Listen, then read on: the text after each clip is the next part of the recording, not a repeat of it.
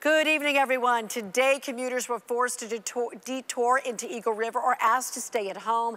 And now, late this afternoon, ASD announced schools in Chugiak and Eagle River will be closed tomorrow because of the mayhem. But there is some hope from state officials who are scrambling to get the highway back open. We have multiple crews covering this story at this hour. Channel 2's Victoria Taylor and Beth Verge join us. And Beth was there last night as authorities cleaned up debris from the 18-wheeler that hit the South Eagle River overpass. And Beth, what can you tell us now?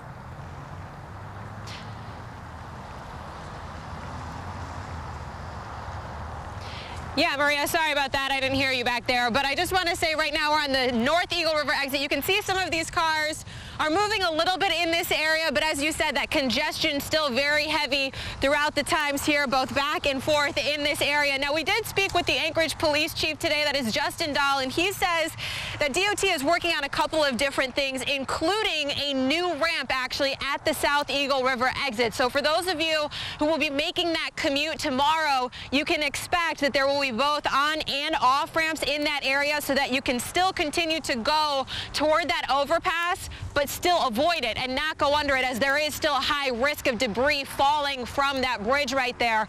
Now, we talked to APD yesterday as well. No injuries reported in that crash or anything like that, but it is still something to keep in mind. You want to be very, very careful whether you choose to go through town or tomorrow, should this bridge or ramp actually be built properly and in time for that commute.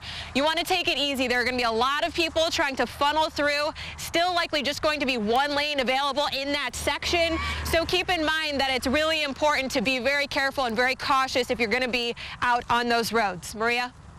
So, Beth, what is it that authorities want people to keep in mind now? There's a lot going on, as you said. What should they keep in mind?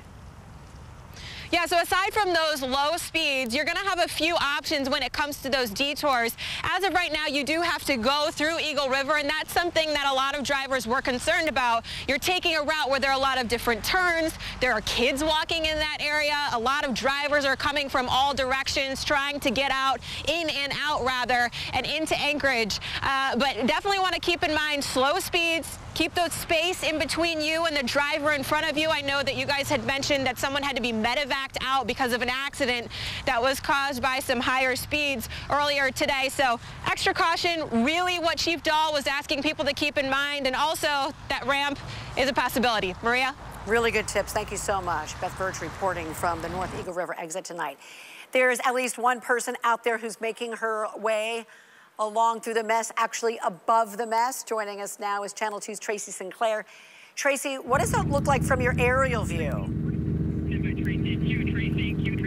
Hey, Maria, actually traffic looks pretty good out here, and we think this is partially because a lot of people either didn't make it to town or just have decided to wait before the return trip. Traffic last night was so bad. For tonight, though, we do see traffic moving quite well, and a lot of open space. People seem to be taking it slow. There's nothing like this morning as everybody was trying to come in town, so maybe it's because we're also a little bit more spread out on when we go home as when we go into work. So again, right now, traffic looking pretty good on the Glen, at least if you're heading out. We are still seeing a lot of people trying to get into Anchorage through Eagle River. Maria? All right, thanks so much, Tracy. Picked the perfect mode of transportation. Well, as commuters spend hours at a crawl in bumper-to-bumper traffic, many say the congestion is touch and go for some businesses as well. Channel 2's Victoria Taylor is live along Eagle River's business district. Victoria. Sure, Maria. So right now I am close to Business Boulevard. That is really where the heart of this detour was taking commuters. It's not so bad right now, but when we arrived earlier this afternoon, it was still very backed up, touch and go. So we wanted to know, was that good for businesses? And the short answer is some say yes and some say no. So here's what we actually found out. Some businesses say it was much slower today than usual. They attribute that to drivers simply not wanting to get out of the vehicle and take any longer to get where they're going than they already had. On the other hand, some employees say they've seen several new faces that would otherwise typically bypass this part of the community. I've been in the car for the last 4 hours, and I thought I'd stop and get some coffee. So coffee, then hopefully a restroom down the road a little bit. We'll get to that later. But Victoria, are any of the businesses concerned about the inventory of supply shipments coming in on time now that parts of that road are closed?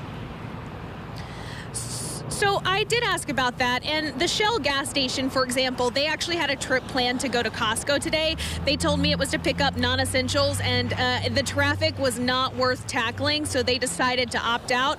They did bring up how they're a little bit worried about knowing when their delivery truck's going to come in, but they are not at risk of running out of anything that, you know, would affect business. It's just really, I think, like a lot of us, we're just kind of waiting to see what happens next. All right, thanks so much, Victoria Taylor reporting. Well, Bighorn Enterprises is the company that owns that rig. That's according to the Department of Transportation. DOT says it was permitted to carry a load that was 17 feet. The bridge is more than 18. So what happens next? For that story, we now turn to Channel 2's Rebecca Paulsha. Rebecca. Well, Maria, what happens next is an investigation, and it's DOT who's going to do that investigation. Of course, no one has been cited at this point. It's still very early in figuring out what has happened here. Now, we're going to take a look at this video. It's hard to see, but what DOT says you should look at is essentially what was hacked off by the bridge is an ATCO unit. I called Bighorn today, but none of my calls were answered, and the voicemail was full. The company's Facebook page has also been deactivated.